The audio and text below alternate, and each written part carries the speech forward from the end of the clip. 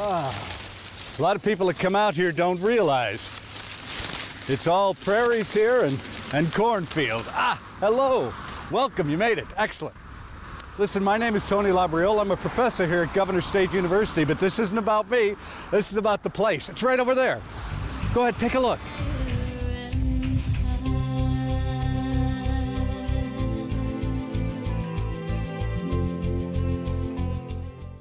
GSU's History of Service to Returning Adult Students celebrates the Phoenix because our students exemplify renewal and reinvention of self.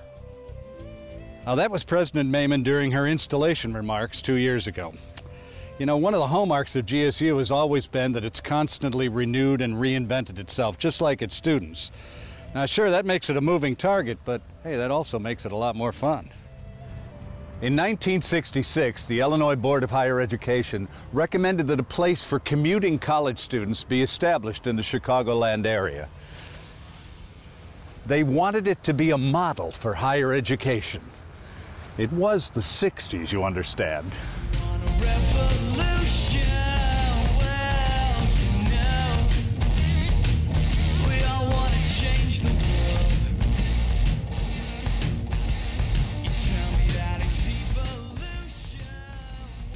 Yes! Anyway, in 1969, Governor Ogilvie finally signed the bill that created Governor State University. But he didn't do it down at Springfield. They all came up here to the Olympia Fields Country Club.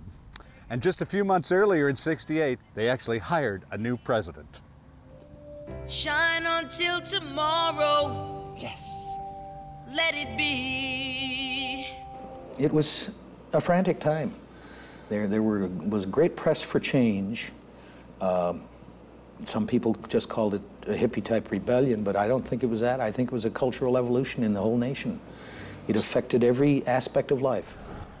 So, Bill's friend, Herman Wells, who was the chancellor of Indiana University, said to Bill, "Bill, you got the best job in the world. You got no faculty, no students, and no buildings.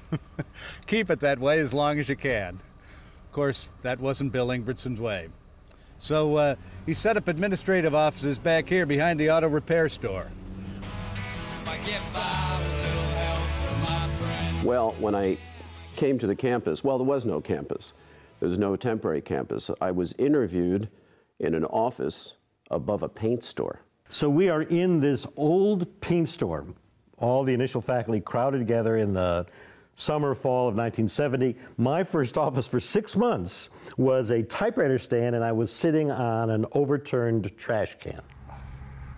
So he leased a factory building in this industrial park, hired faculty, and a year and a half later, he opened the university ahead of schedule. Here's the historic broadcast from that first day. Its setting is strictly rural, but its orientation is 100% urban.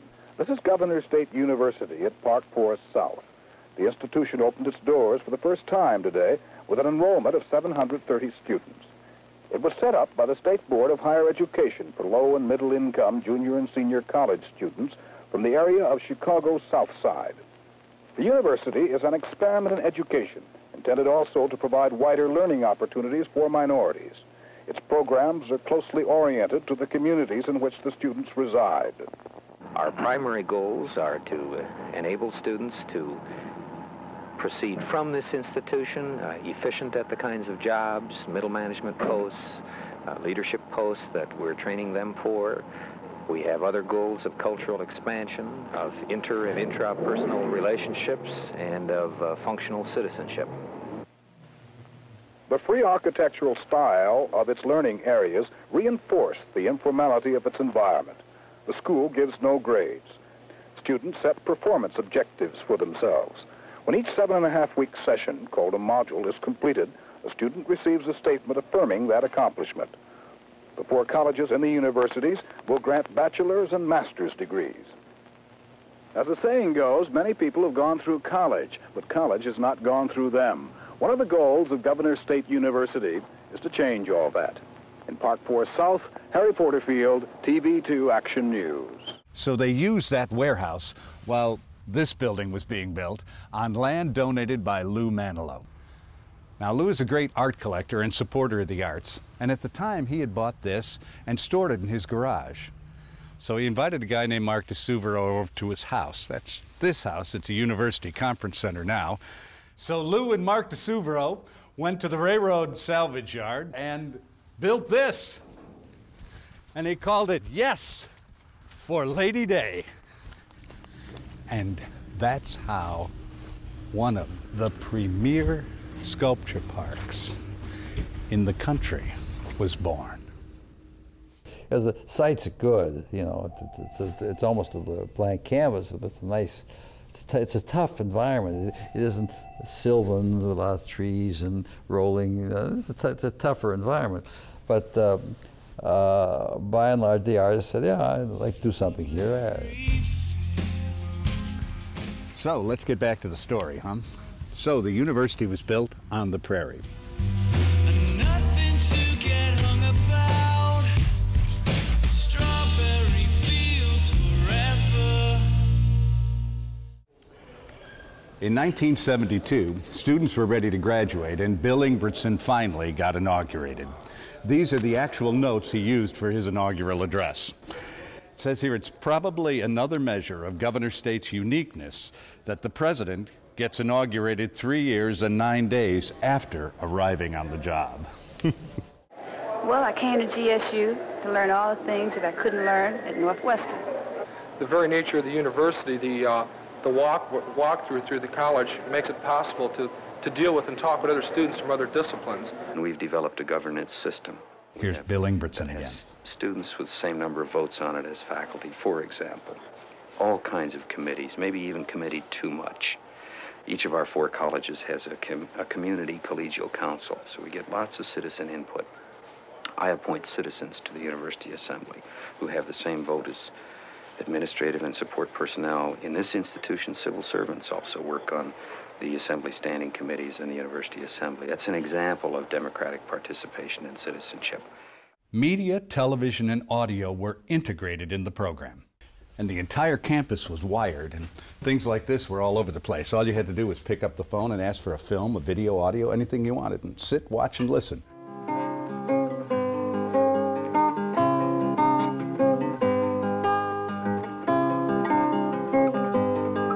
It was visionary, and perhaps too visionary.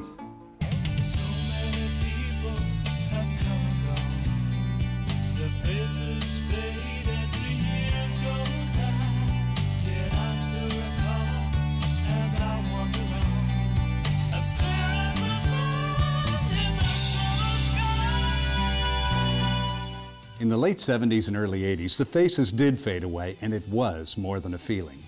Well, you had to face the realities of higher education in America.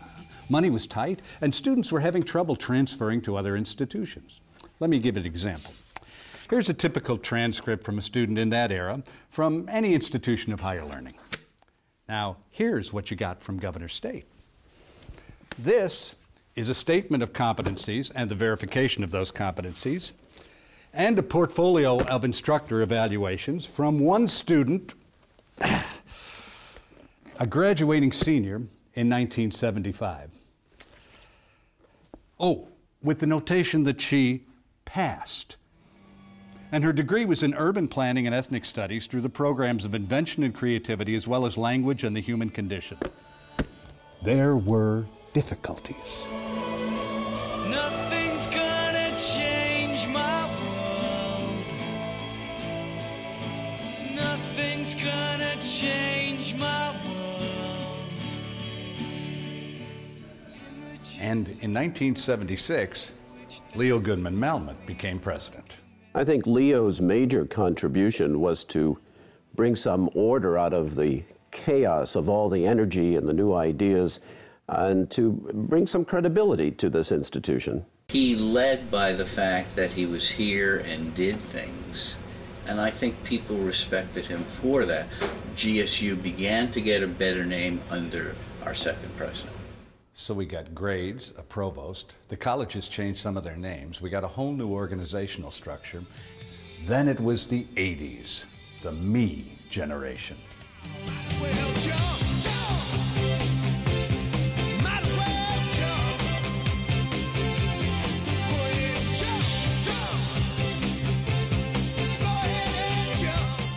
So the university got walls, traditional classrooms, and enrollments, which had been declining in the early 80s, started to rise again. And GSU's television and media reach went national with satellite programs. Welcome to Corporate America and the Environment. I'm Bill Curtis here at Governor State University in University Park, Illinois. And that's the tragedy, not that things are worse than they were, but that they are no better.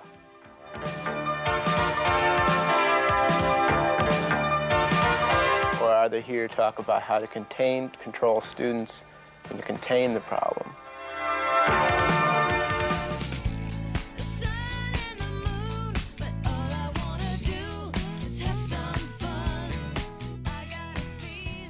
The 90s was a period of stabilization and solidifying our position, both in the community and the nation. All of this was under the leadership of Paula Wolf and later in the new millennium, Stuart Fagan. Today, in many ways, GSU is returning to its roots of civility and citizenship with the guidance of Elaine Maiman, our current president. In 2009, we are building on the legacy of the visionaries who founded Governor State University. We are making sure that students who begin in community college achieve bachelor's degrees and beyond. We are a welcoming place for adult learners, for students of diverse backgrounds. We are continuing to build a model 21st century university. So that's the story, but of course that's not the end of the story. That's only the first 40 years. We're hoping we have 40 more. Who knows? Maybe even 400.